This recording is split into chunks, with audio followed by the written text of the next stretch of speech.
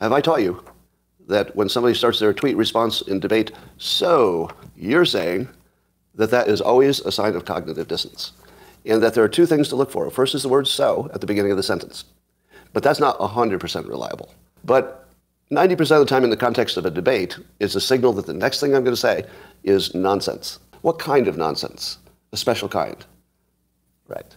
Absurd absolutes, that's one, where they say, oh, you're saying that 100% of people die from a vaccination, for example. Right? That would be an absurd absolute.